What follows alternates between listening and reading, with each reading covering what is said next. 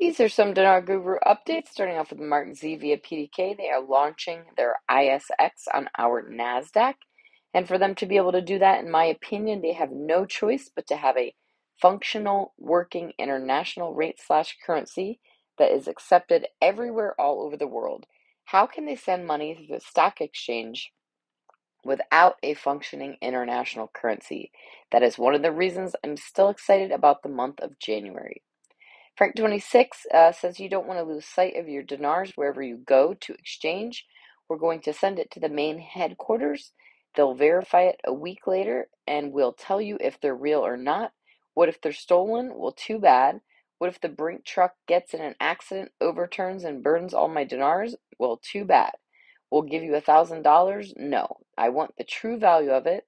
Well, I'm sorry, we lost them. Good God Almighty, says Frank. He says, there's nothing you can do about it, so don't ever lose sight of your currency.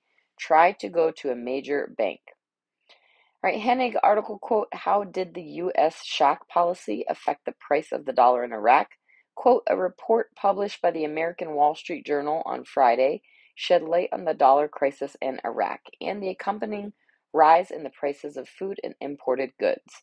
The newspaper quoted U.S. and Iraqi officials as saying, the Federal Reserve began last November to impose stricter controls on Iraqi commercial banks dealing in dollars in a move aimed at curbing money laundering and illegal access to dollars to Iran and other countries subject to severe sanctions in the Middle East. All right, Sandy Ingram, urgent news. It is no longer just one or two stories about the money situation in Baghdad. It has become a major, unique report news on the international feeds coming out of Iraq. It appears the United States government is placing checks on currency auctions. The check and balances system are hurting Iraq's public finances. Iraq is facing a deepening hole in its public finances because of a crackdown on corruption and dollar smuggling. The Iraqi government depends on the auctions to convert dollars. They sell oil in US dollars and then they turn around and change it into the Iraqi dinar for the Iraqi dinar economy. The problem Iraq is facing now is Iraq does not have enough Iraqi dinars. Because of this, they do not have enough money to pay government workers' salaries and other obligations. Frank26, Firefly Dubai wants to make Iraq like a trading infrastructure investment site where Iraq is like a hub. This would be a tremendous boost to the Iraqi economy. Frank says, isn't that something? Dubai, the filthiest, richest country in the world, wants to make Iraq their financial hub. Oh my gosh, rich people only hang around with rich people. Do you really think they would make such an amazing, enormous investment in your country at a program rate?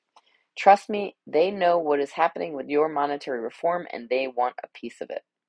Samson article quote, Shafak News, the Iraqi Ministry of Interior announced the arrest of a group of Forex traders on Saturday. A source told our agency that the security forces were tracing a gang of Forex traders involved in manipulating the market and tampering with the US dollar's exchange rate against the Iraqi dinar. Nader from the Mideast said they said the first, maybe the second, something will happen. I don't know what it is. I wish I knew, but something is happening.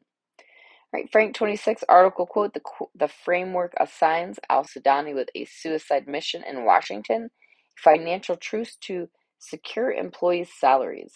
The framework wants the auctions to return so they can return to stealing Iraqi citizens' dinar. The framework knows that a new monetary reform is about to be exposed.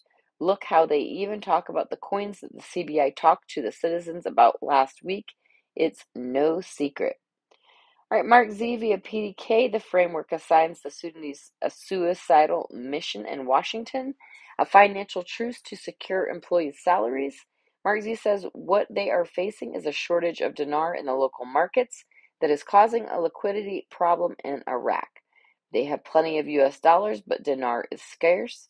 And you know how they could fix this? They could RV and put lower denominations in circulation.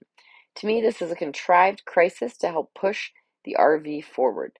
Maybe I'm being wishful in my thinking, but with the shortage of dinar, the government is struggling to pay salaries. They have pulled so much dinar off the streets in order to raise the value and RV.